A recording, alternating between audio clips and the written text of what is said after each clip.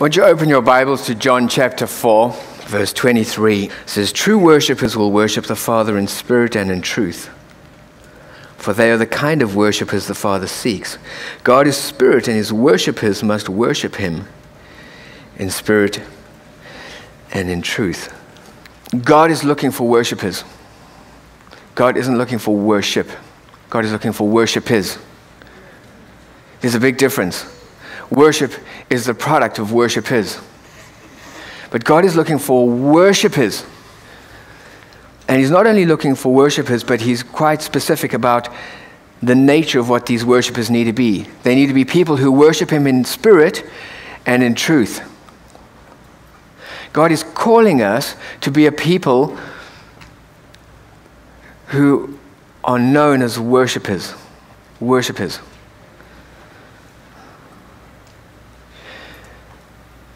There's an inherent value in being a worshipper, not only for the recipient of our worship, but actually there is something that takes place in worship that affects and changes who we are as individuals and never leaves us the same. Part of the reason that we have such a focus and we recognize the inherent value of worship and praise in this church is because it creates a safe and intimate place for us to meet with God. And when you meet with God in that space, God can touch your life and God can do things in your life that nobody else can do. God can touch and do things in your life that no other sermon is going to do.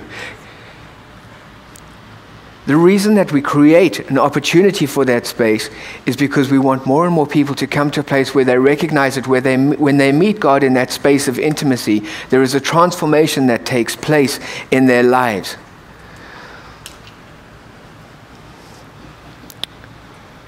Each of us were called to the construction industry, not the travel business. We were called to construct something. We were called to build something. You are called to build a life. God gave you the prerogative of choosing how it is that you would want to live your life. He's given you freedom of choice, but with freedom of choice comes the responsibility to have to build something.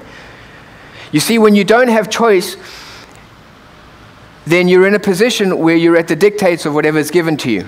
But when you have choice, you can elect which way you want to go. You can elect what you want to make a part of your life and what you don't. You can elect the direction that your life takes. God has given you freedom of choice to elect how you want to live. But with that freedom comes the responsibility to create. But we have a lot of Christians who haven't really embraced the whole concept of construction, because we feel so much more comfortable in the area of being travel people. You know what travelers are? Travel people are people who flit in and they come in and they have fun and they enjoy this and they enjoy that and they enjoy the relationship and they get all the benefits. But the moment something's required of them, the moment they put in a position where they have to stretch a little bit, the moment God puts them in a place where he starts to put a finger on them, all of a sudden, my time is up and I'm off again and I'm on my way. And I move off to a new place. And I get into a new profession and I get into a new job and I have new relationships and I'm always flitting off and changing because that time's come to an end, but because I'm part of the travel industry, I'm on my way again. The problem with it is, people who spend their lives in the travel industry never create anything. That's right. And the problem with people in the travel industry is that you end up 50 years down the road and you have a look at your life and you sit and say, where am I? I'm no better off today than I was 50 years ago. And there's nothing worse than being in that position than when you're in an environment with people who have embraced change. Because it becomes a foil for your life and it makes us uncomfortable. God never gives up on us. There is never a time where it's too late to sit and say, I want to embrace change and I want to do something. Don't waste time. Don't waste time being a travel bug. God's called us to be people who construct something. He's called us to create our lives. When you're going to create something, it's going to require something of you. Nothing in creation kind of comes about for no reason at all. It's going to require focus on your part, commitment, dedication. It's going to require sacrifice. If you want to have a look at anything that's ever been accomplished, go and talk to the people who were part of that, and they'll tell you the true story to it. They'll tell you the history of what it took to get there. You want to talk to people who have great accomplishments in business, go and speak to them. Let them tell you about the hard knocks and all the stuff that they had to go through in order to get to that place. Go and speak to great sportsmen, great athletes. There's a price to be paid. There is dedication. There is something that goes into it in order to make it. It doesn't just happen. Sometimes we live in a society where people just want to rock up and they want to get the graduation certificate for arriving for recess. You don't get your graduation certificate for arriving for recess. It's all the work that you put into it. It's getting into that space where you sit and say, I hate arithmetic, but you know what? I got to spend the night trying to understand this stuff. Statistics is even worse. Who likes statistics? And yet I had to grapple with it and do extra lessons and do all the stuff to try and get to a place that I was able to understand it and make it a part of my life. Because when I got to that place where I was qualified, what they said to me is, well done. The things that were necessary for you to get to this place so that you were qualified are in place, and you move on. We need to be qualified for things in life. It's the same thing with God. God is wanting to do something in our lives incredible, but God's sitting saying to us, what is it that you want to do? What life are you building in me? We just think it's going to happen because God is so good and God is so gracious and God is so merciful and God's just going to do all. God's not going to just do everything. God has done everything. What he's saying is, I'm shifting the responsibility to you. What I'm saying to you is, how much of it do you want? I don't want you to act like a good person. I don't want you to go and do things that you think are going to impress me. What impresses me is what you're prepared to sacrifice for me. Are you prepared to put aside your time for me, your dedication, your commitment? What kind of investment are you prepared to make for a future in me? Because it does cost you. We're creating a life. We are creating a life. What he says to us in Matthew 7, he speaks about the fact that our life should be established on a foundation. What house are you building? The foundation that he's talking about is truth. What he's saying is, I want you to come to a space where you recognize that the truth and the foundation of your life needs to be truth. Because when it's established on truth, it's going to leave you uncomfortable at times because it's going to expose you. The reason that he's going to expose you is not to make you feel uncomfortable, because he recognizes that if you continue down the road of living a lie, you're living a delusion. And at some point, you're going to hit the wall. And what he's saying is, wake up a little bit here. Here is a better way to live. Here's a better way to engage life, to engage me, to engage relationships. Truth changes us. But if we don't have truth as a foundation, it doesn't matter what you build on there. At some point, it's going to be wobbly. And when it's wobbly, it collapses. And when it all falls down, lots of people say, how could you do this, God? I can't believe it. And he's saying, check the foundation. We're building something. But we have to be people who are honest enough to be able to look at ourselves and look at what it is that we're building our lives on. Because truth is the foundation, but the expression of truth is going to come through who you are as a person. And that becomes the structure that's built on that. Why is it that we want to grow? Why is it that we need to grow? Because we don't want to be the same that we've always been. The issues that you have in life and the problems that you have in life, the challenges that you have in life are not going away by themselves. How do you plan on changing them? The reason that we change as individuals is because it ushers us in and invites us to a space where we're able to perceive life differently. Our perception of the challenges and the issues in front of us and the capabilities that we have to be able to deal with those change. The whole point of change is that I move to a better place. Nobody's changing and going through all that is involved with change for something worse off. We're moving to a better place. God is taking us somewhere.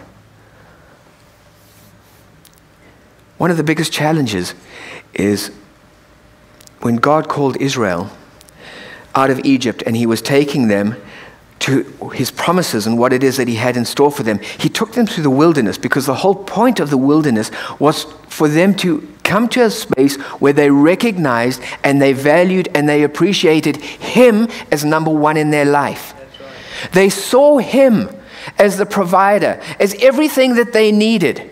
That he would be the one to sustain them, to protect them, to take care of them. What he was looking for was he was looking for them to value and have a sense of worth on him, for him, and what he was all about.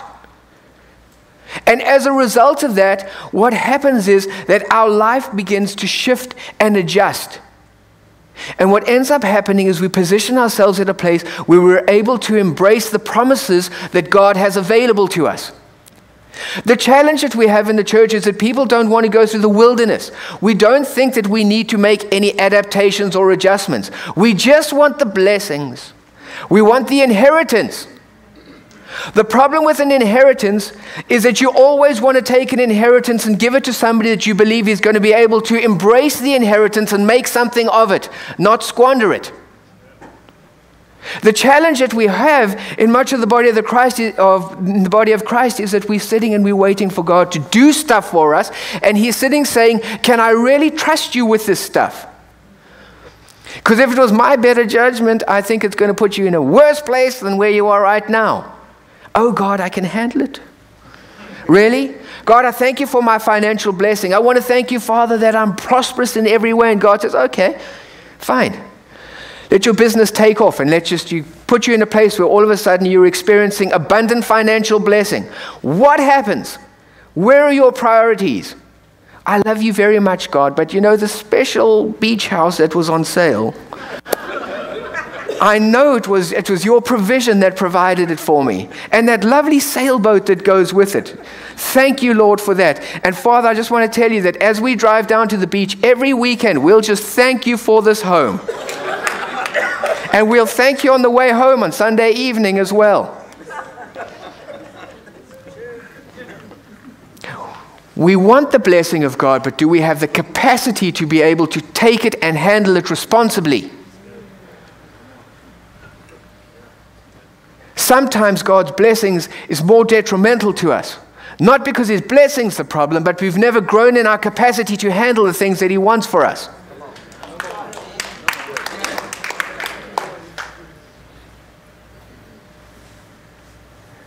Gift of healing. Catherine Coleman and me, 2 peas out of the same pod. Tell you, I can feel it coming on. An anointing, a ministry of healing. It's going to go global. And if he gave you that, what would happen? How many times do I become more important than the gift? And the next thing we see you on Christian television selling these special little cloths that I've prayed over. 2 for the price of 1. Why? Because the character wasn't there to be able to host it. God wants to do great things in our lives, but the reason that we go through process is because he's taking us to a place where we don't lose the value set that he's wanting to establish in our lives. The litmus test. Maturity. Maturity is the indicator to which we are prepared to embrace growth. Maturity means I'm not going to be in the same place next month than I am right now. I'm not dealing with the same things the same way where I am right now. Where I was yesterday was about yesterday. Today is about understanding, and tomorrow is about change. Where am I moving to? What's happening in my relationship with God? How is it changing? How is it becoming more robust? How is it maturing? Maturing in Christ has nothing to do with what you know. It has everything to do with what you do. Because you know what the litmus test of maturity is. Trials and tribulation. That word should never be spoken in a Word and Faith church. Terrible words. It's going to happen to you. Trials and tribulation. You think that you're so spiritually mature until you run into that bad driver on 66 and see what comes out of your mouth. Watch where those fingers go. Why? We think of trials and tribulation as hellfire and brimstone. Trials and tribulations is something that says, you know what? You think you're so spiritual. Let's check this out. Let's put 92-year-old granny right in front of you on 66, who's catching a speed wobble at 18 miles an hour. Let's see how you handle it. And you know what happens? The way you respond is speaking to you. The challenges of life are showing you something. You think you're so spiritual? You think you've got patience down pat? Really?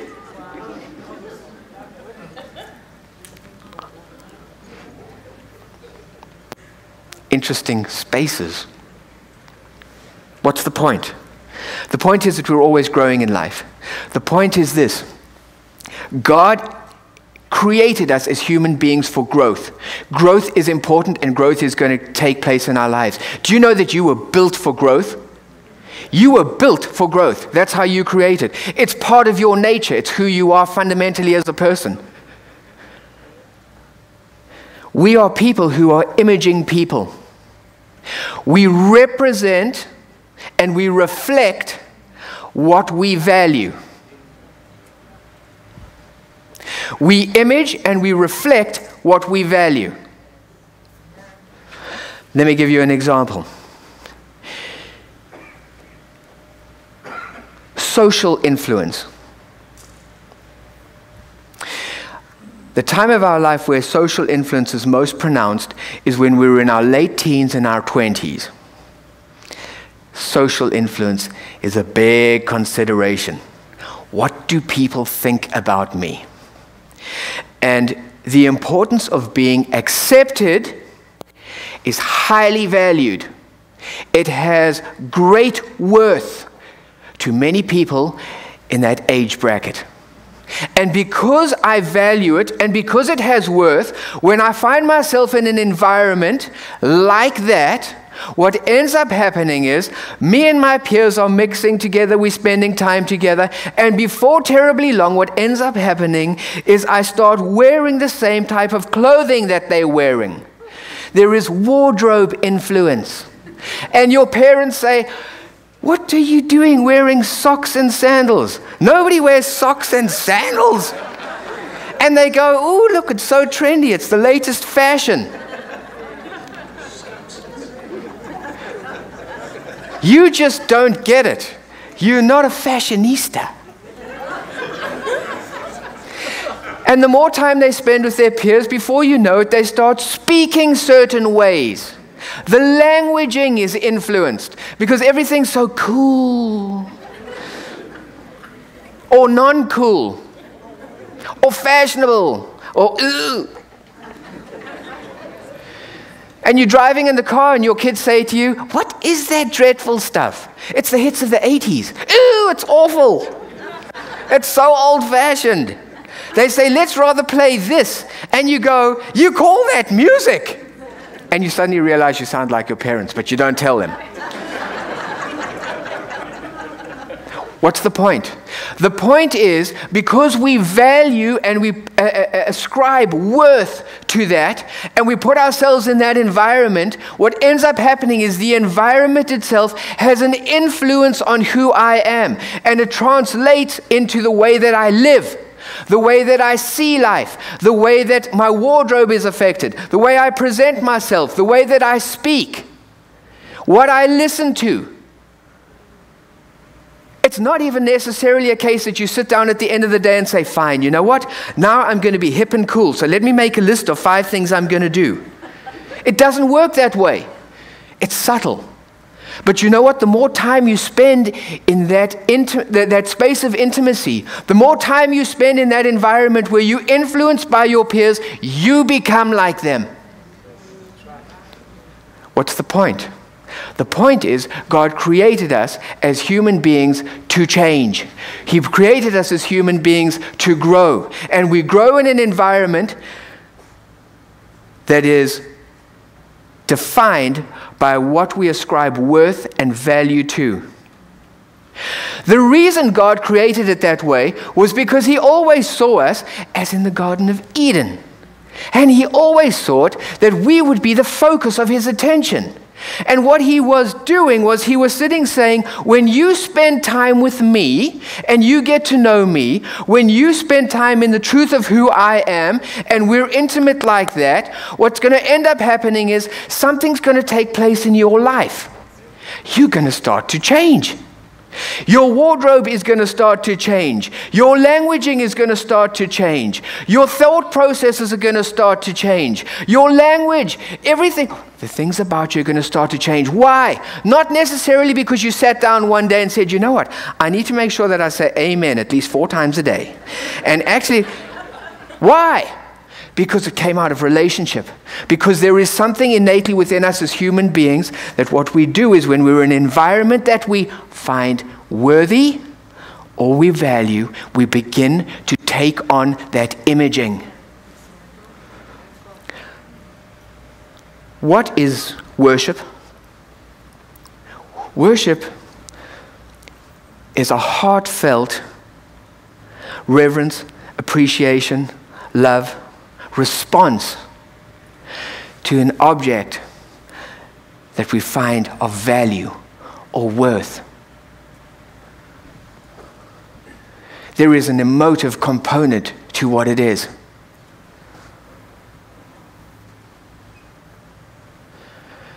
God draws us into a place of worship where what He's looking for is He's looking for us to come together with Him. And He's looking for us to meet with Him, not because of what we can get, but because of what we can give. We're coming into that environment because we sit and say, I recognize worth and value. Do you know what? My life would never be where it is today if it wasn't for you. I want to thank you so much for the opportunity to step into fullness of life. I thank you for healing that's being provided for me. I thank you for deliverance. I thank you for prosperity. I thank you that you're the beginning and the end. I thank you that no matter what, I'm recognizing Him. And what am I doing? I'm giving Him praise and worship for who He is. And I do it out of sincerity with no ulterior motives. But the amazing thing is because He's such a good God, and because He's a giving God, when you put yourself in that space, He says, you know what? You're not going to leave here empty-handed.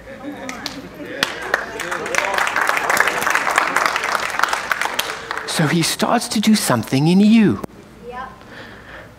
And when He starts to do something in you, you suddenly find when you walk into environments, you don't feel the way you used to.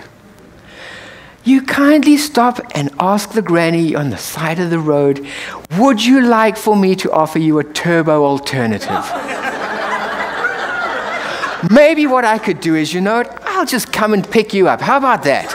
I'll drive you to where you want. What's the point? The point is, He starts to do something in our life that changes who we are, that changes the way we see things. It's not an overt and decisive action on our part that sits and says, fine, now I'm going to be a person who's patient. Because you're going to try that for all of 5 minutes and realize how hard it is to do. There is a transformation that takes place in us when we step into the most intimate space of worship.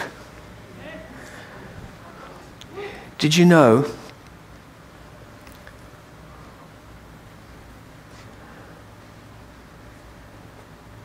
we worship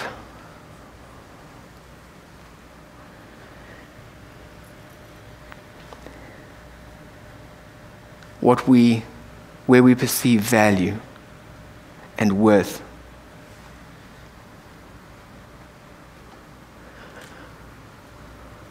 But there is a reciprocal nature to worship.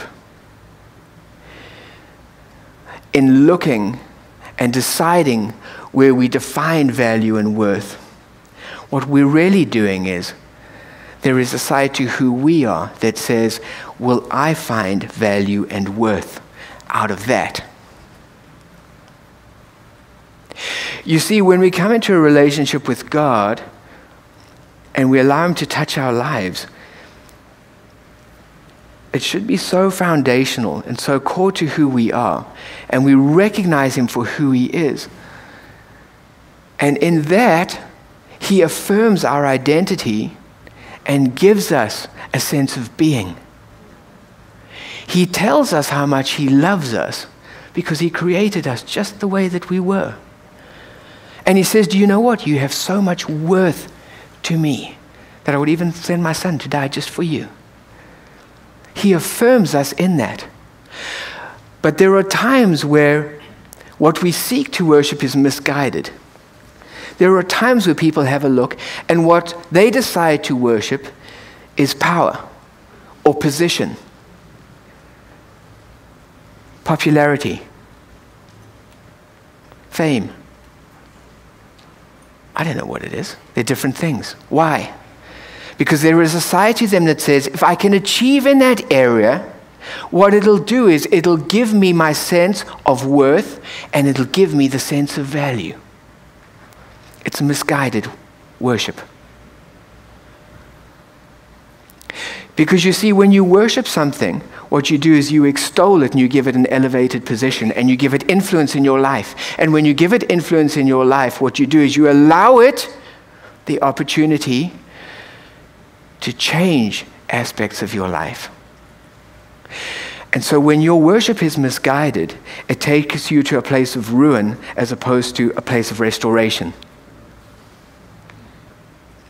We have a political environment at the moment where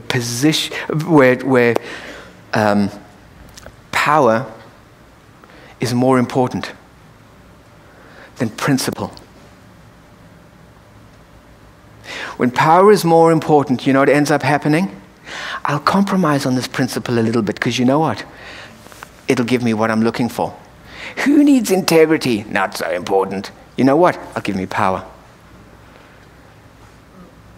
The point that I'm making is this. What we worship has influence over our lives, and it begins to change and transform who we are as people. And when we are misguided, the things that really should be given the attention to move closer to resembling the nature of God and what He's all about are not.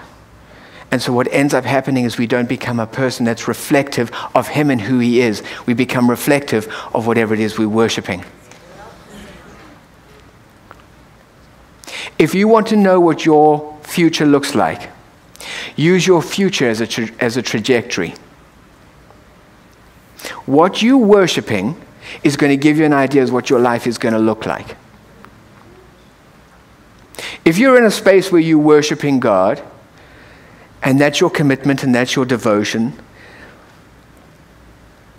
it'll take you to a place of depth and new dimensions in Him. It'll make you and affect your nature so that you're more reflective of who He is. If you are worshiping something else, you will go down that road, and it'll affect you and influence you that way. What we worship, we allow to influence our lives and ultimately define us. What you worship is going to give you definition. And when you walk into a space, people are going to look at you and they're going to say, what? He's the personification of what?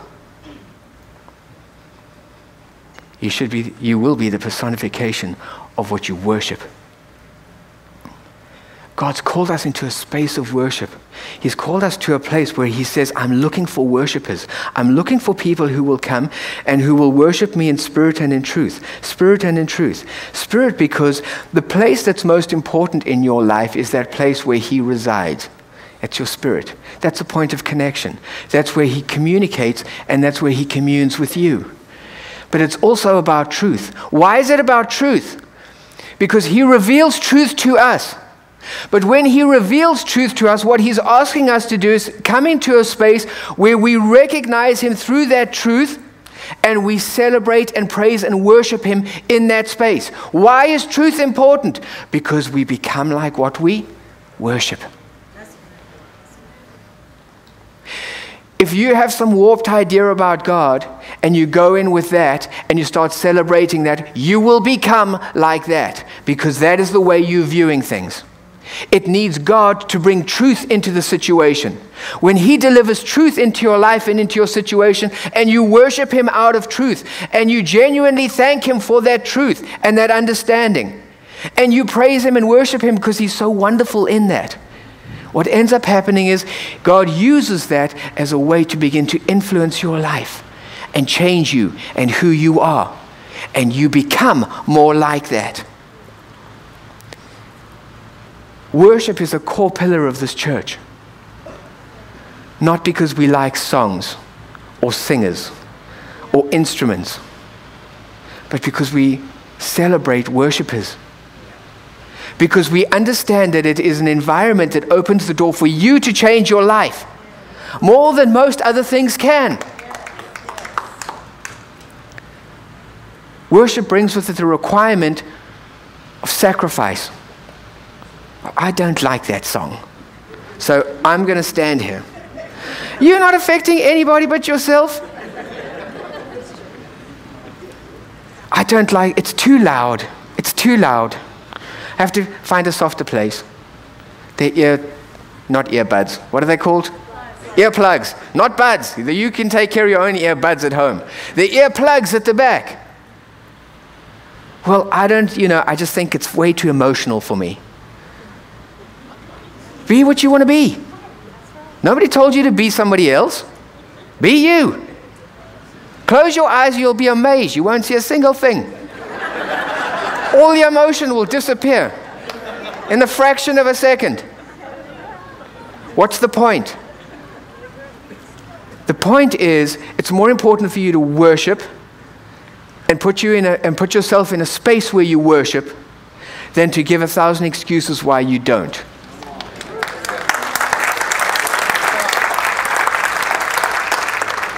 Do it the way you want to. It's about you and God. It's not about anybody else. It's not even about the musicians. What you're doing is you're recognizing the potential and the power of worship to influence my life. And what you're saying to God is, you know what? It doesn't matter how I feel. It doesn't matter what I think about the worship. It doesn't matter what I think about guitars. Doesn't matter what I think about Laurie's voice. Doesn't matter what I think about. You know what the most important thing is right now? I want to get to that space where it's intimate between you and me. Because I want to get to that place where I celebrate you for who you are. And Father, I just want to thank you. That's the full extent of it. And you know what? When you do that, you will leave here changed. Because he'll never leave you empty-handed.